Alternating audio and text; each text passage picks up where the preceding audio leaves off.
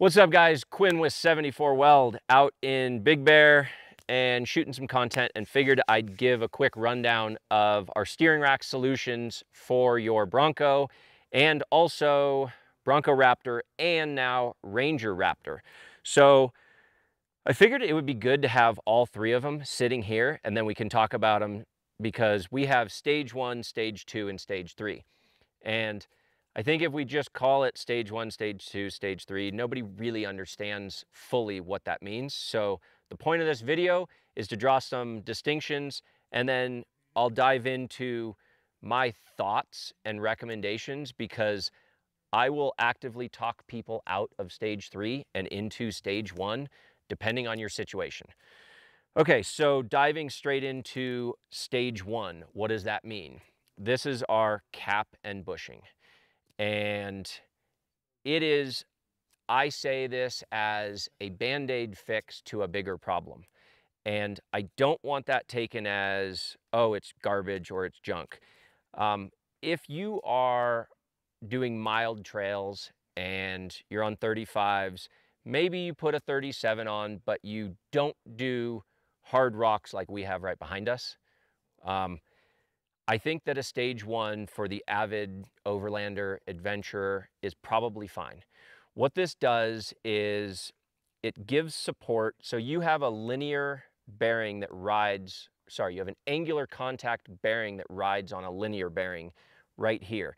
That's your only point of stability on the factory rack, with the exception of a plain bearing and a load bolt on this side.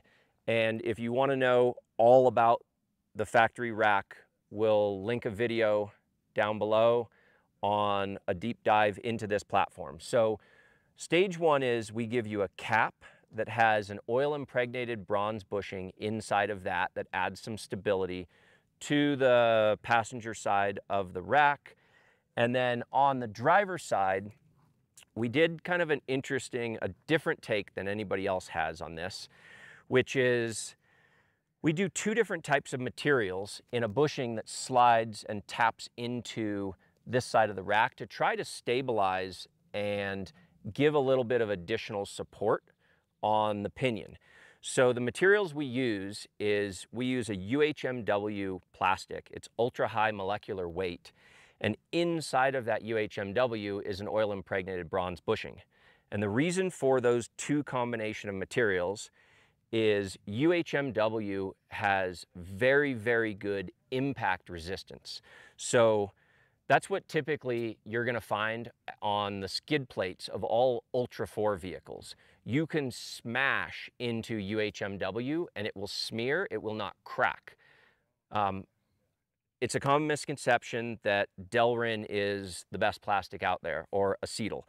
And the problem with it is, while it's very strong, it does not have good toughness to it. So it will crack. And we've seen racks with cracked bushings, and we've seen racks that have been broken with an acetal bushing on the pinion side. And so we do a softer plastic with the wear resistance of oil impregnated bronze. That's our stage 1 kit. It comes fully with instructions. It's a pretty easy install. You pull tie rods. You do not have to remove the rack from the vehicle. So this is by far the easiest install. And you can find out more info on our website about that. So we'll transition over to the middle. So here we have an empty housing, and you're gonna scratch your head and go, okay. So this is our stage 2. And this is specifically meant for Bronco Raptor. And Bronco Raptor, you already get the higher torque motor of that Haas 3.0. And so there's no need to do a whole rack swap.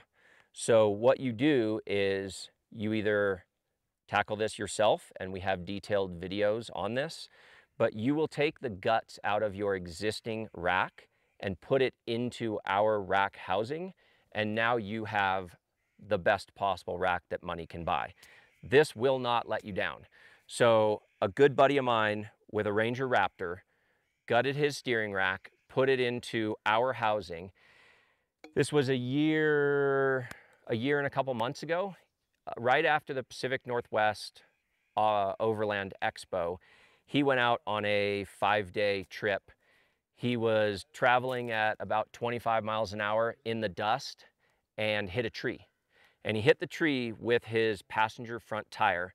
He hit so hard that it ripped the steering wheel out of his hands. Steering wheel burned skin off of his forearm, came to a dead stop.